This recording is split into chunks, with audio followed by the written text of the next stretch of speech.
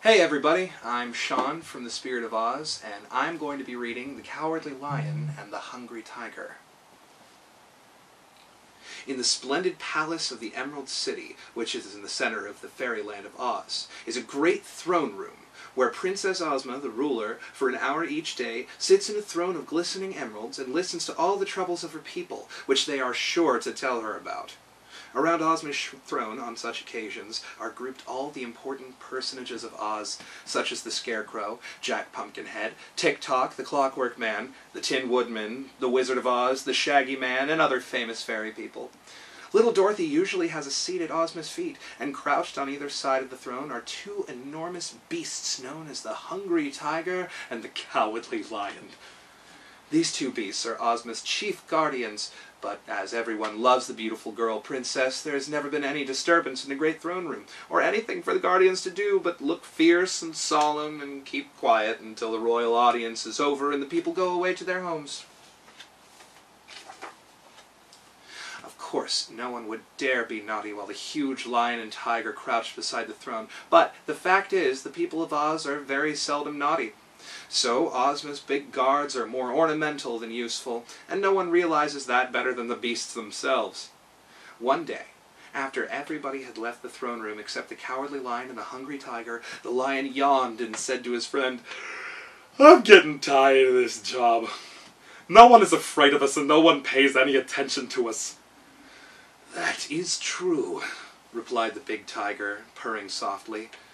"We might as well be in the thick jungles where we were born as trying to protect Ozma when she needs no protection, and I'm dreadfully hungry all the time." "You have enough to eat, I'm sure," said the lion, swaying his tail back and forth. "Enough perhaps, but not the kind of food I long for," answered the tiger. "What I'm hungry for is fat babies. I have a great desire to eat a few fat babies. Then perhaps the people of Oz would fear me, and I would be more important." "True," agreed the lion. "It would stir up quite a rumpus if you ate but one fat baby. As for myself, my claws are as sharp as needles and as strong as crowbars, while my teeth are powerful enough to tear a person to pieces in a few seconds. If I should spring upon a man and make chop suey of him, there would be wild excitement in the Emerald City, and the people would fall upon their knees and beg me for mercy. And that, in my opinion, would render me of considerable importance." "After you had torn the person to pieces, what would you do next?" asked the tiger sleepily. "Then I would roar so loudly it would shake the earth, and stalk away to the jungle to hide myself before they could attack me or kill me for what I had done." "I see," nodded the tiger. "You really are cowardly." "To be sure. That is why I am named the Cowardly Lion. That is why I have always been so tame and peaceable. But I'm awfully tired of being tame," added the lion with a sigh. "It would be fun to raise a row and show people what a terrible beast I really am." The tiger remained silent for several minutes, thinking deeply as he slowly washed his face with his left paw. Then he said, "I'm getting old, and it would please me to eat at least one fat baby before I die. Suppose we surprise these people of Oz and prove our power. What do you say? We will walk out of here just as usual, and the first baby we meet I'll eat in a jiffy. And the first man or woman you meet, you will tear to pieces. And then we will both run out of the city gates and gallop across the city and hide in the jungle before anyone can stop us." "All right, I'm game," said Lion, yawning again so that he showed 2 rows of dreadfully sharp teeth. The tiger got up and stretched his great, sleek body. "Come on," he said. The lion stood up and proved he was the larger of the two, for he was almost as big as a small horse. Out of the palace they walked, and met no one. They passed through the beautiful grounds, past fountains and beds of lovely flowers, and met no one. Then they unlatched a gate and entered a street of the city, and met no one. "I wonder how a fat baby will taste," remarked the tiger as they stalked majestically along side by side. "I imagine it will taste like nutmeg," said the lion. "No," said Tiger. "I've an idea it will taste like gumdrops."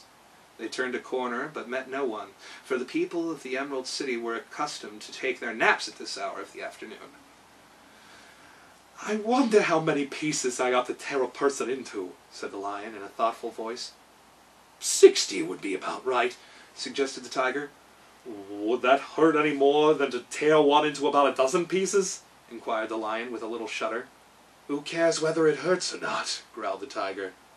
The Lion did not reply. They entered a side street, but met no one. Suddenly, they heard a child crying. "Aha!" exclaimed the Tiger. "There is my meat!" He rushed around the corner, the Lion following, and came upon a nice fat baby sitting in the middle of the street and crying as if in great distress. "What's the matter?" asked the Tiger, crouching before the baby. I lost my mama," wailed the baby. "Why, you poor little thing," said the great beast, softly stroking the child's head with its paw. Don't cry, my dear, for Mama can't be far away, and I'll help you go find her." "Go on," said the Lion, who stood by. "Go on where?" said the Tiger, looking up. "Go on and eat your fat baby." "Why, you dreadful creature," said the Tiger reproachfully. "Would you want me to eat a poor little lost baby that doesn't even know where its mother is?" And the beast gathered the little one into its strong, hairy arms and tried to comfort it by rocking it back and forth.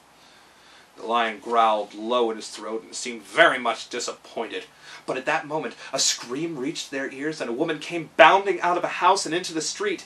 Seeing her baby in the embrace of the monster tiger, the woman screamed again and rushed forward to rescue it. But in her haste, she caught her foot in her skirt and tumbled head over heels and heels over head, stopping with such a bump that she saw many stars in the heavens, although it was broad daylight. And there she lay, in a helpless manner, all tangled up and unable to stir. With one bound and a roar like thunder, the huge Lion was beside her. With his strong jaws, he grasped her dress and raised her to an upright position. "Poor thing, are you hurt?" he gently asked. Gasping for breath, the woman struggled to free herself and tried to walk, but she limped badly and tumbled down again. "My baby!" she said pleadingly. "The baby is all right, don't worry," replied the Lion, and then he added, "Keep quiet now, and I'll carry you back to your house, and the hungry tiger will carry your baby."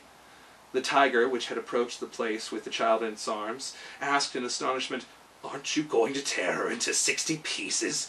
"No, nor into 6 pieces," answered the Lion indignantly. "I am not such a brute as to destroy a poor woman who has hurt herself trying to save a lost baby. If you are so ferocious and cruel and bloodthirsty, you may leave me and go away, for I do not care to associate with you." "That's all right," answered the tiger. "I'm not cruel, not in the least. I'm only hungry." "But I thought you were cruel." "Well, thank heaven I'm respectable," said the Lion with dignity. Then he raised the woman with such gentleness, carried her into the house, where he laid her upon a sofa. The tiger followed with the baby, which he safely deposited beside its mother. The little one liked the hungry tiger, and grasping the enormous beast by both ears, the baby kissed the beast's nose to show he was grateful and happy. "Thank you very much," said the woman. "I've often heard what good beasts you are, in spite of your power to do mischief to mankind, and now I know that the stories are true. I do not think either of you would have ever had an evil thought." The hungry tiger and the cowardly Lion hung their heads and did not look into each other's eyes, for both were shamed and humbled.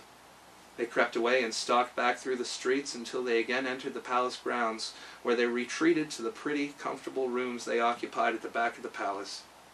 There they silently crouched in their usual corners to think over their recent adventures.